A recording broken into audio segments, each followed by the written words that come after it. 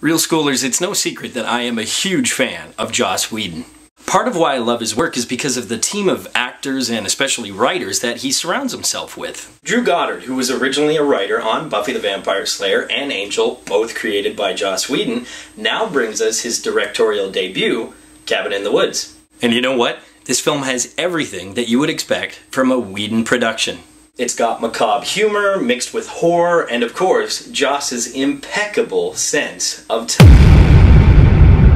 Now, don't think because I'm a Whedon superfan that this entire review is going to be like a grandmother showing videos of her grandson's soccer game. Because while Goddard may have written some of the strongest episodes for Buffy the Vampire Slayer, and he starred as fake Thomas Jefferson in the web series Dr. Horrible's sing-along blog, he also brought us Cloverfield.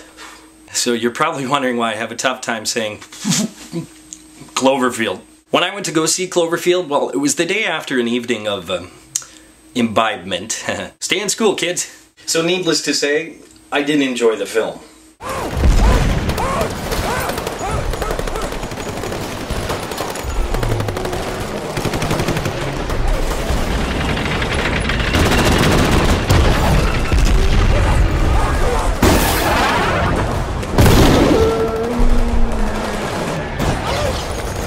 Couldn't that guy just hold the camera steady?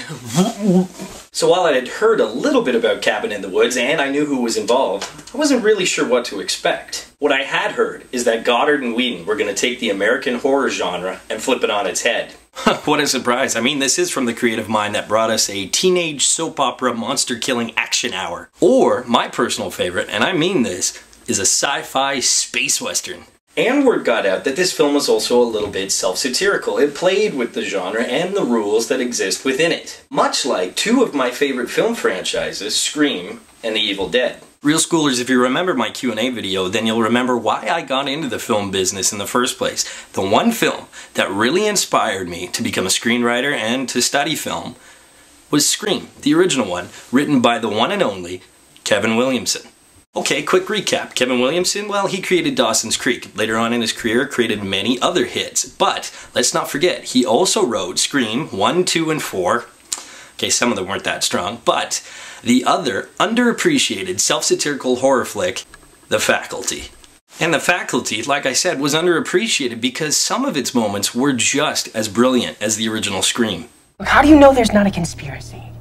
Look, maybe the X-Files is right. You know, where do all these movies come from anyway? How do we know Spielberg, Lucas, Sonnenfeld, Emmerich haven't been visited by aliens? You know, maybe they're aliens themselves. Maybe they're simply preparing us for what's to come. You know what, Casey? It's fiction, okay? It's science fiction. Exactly. Everybody gets hung up on the science part, which has nothing to do with it. They're getting at us to the fiction. So, aliens have just been setting us up over the years, creating this happy little make-believe existence with their E.T. and their Men in Black movies just so that nobody would believe it if it really happened. I think so.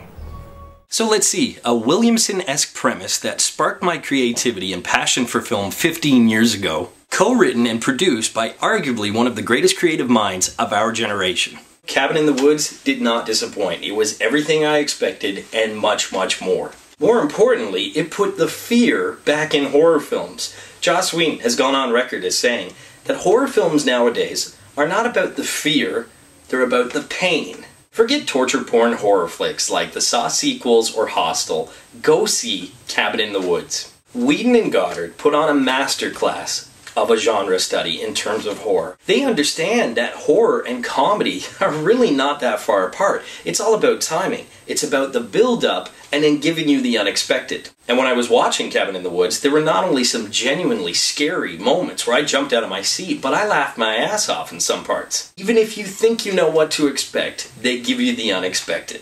What's not unexpected is it's an earn it. A little less expected? My For the Win this episode goes to both Whedon, shocker, and Goddard. What? They work so well together. So that's it, Real Schoolers. I don't want to give away any more than that because the less you know, the better this film is going to be. It's all about the unexpected, like I said. Poll question time. What or who is your favorite horror film movie monster? As always, leave your response to the poll question below in the comments section. Please like, please comment, please do all that fun YouTube stuff. And until next episode, school's out.